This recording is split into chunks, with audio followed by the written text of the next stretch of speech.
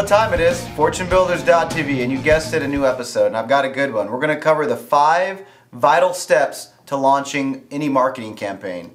And it's an outline and a structure for how we have created systems around the marketing campaigns that we teach and that we implement in our CT Homes office. So let's just get right to it, ladies and gentlemen.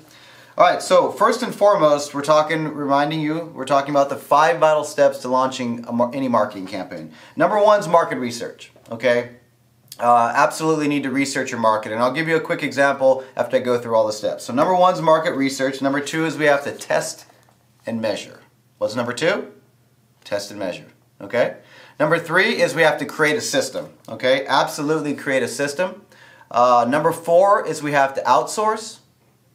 Numero 5, number 5 is to manage and improve. Okay, so those are the 5 vital steps to launching a marketing campaign. Let's take a quick example. Let's say you're implementing a direct mail campaign. Let's say you're implementing a direct mail campaign to out-of-state owners. So first and foremost, number 1 being market research. You'd have to research your market that you're in to find the data, for example. And your options are few. You could go out and get your own data. You could go down to the county recorder's office and sift through documentation, or you can make an investment in data and purchase it, buy it. Okay, so researching your market. Number 2 is test and measure, right? So in a direct mail campaign, you might split test a campaign to an out-of-state owner. You might try a handwritten letter versus a yellow letter, okay? And you might split test it and try 500 of each letter to see what type of response rate you get. Test and measure, okay? So number 3, if you remember, do you remember? Create a system, okay? Create a system. Now, why in the world, JD, would you want to create a system for your direct mail campaign? Well, if you decided that you ever wanted to leverage someone else and not do that campaign yourself, by creating a system, and that's exactly what for example, our mastery students use when they're implementing this campaign within Mastery, is they use our system for getting this out. Okay, so create a system. Every step that you did to implement that campaign. Where is the data located on your server on your computer? How did you sort the information? Where is the letter located? Where did you get the envelopes? I mean, just everything, right? Create a system for that so that any given time, if you wanted to implement step number 4, which is outsource, you could do that. So let's say you bring in an intern. Now you can have your intern implement that campaign.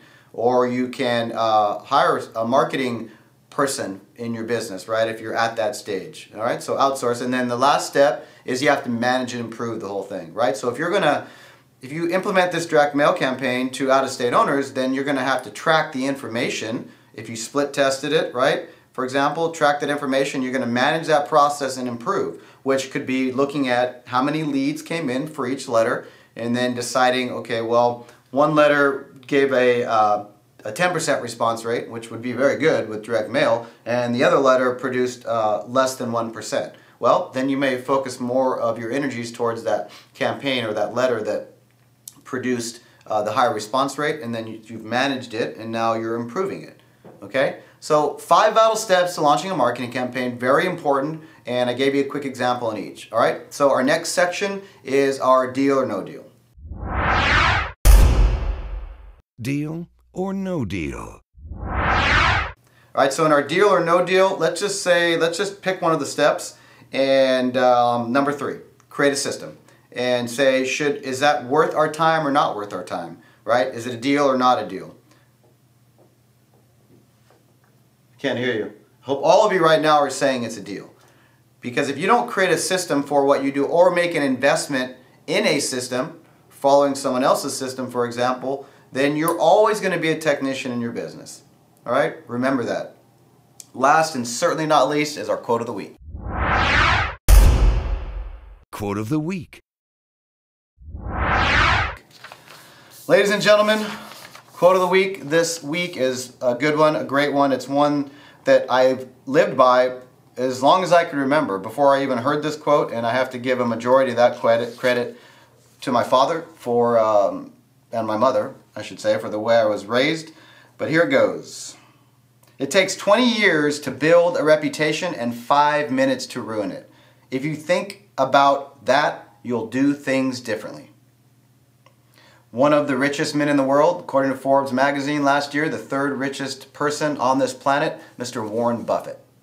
And whether or not you like him or don't like him, no one can deny that he is not a successful entrepreneur, investor, and certainly is a person that has built a quality reputation for himself and his business.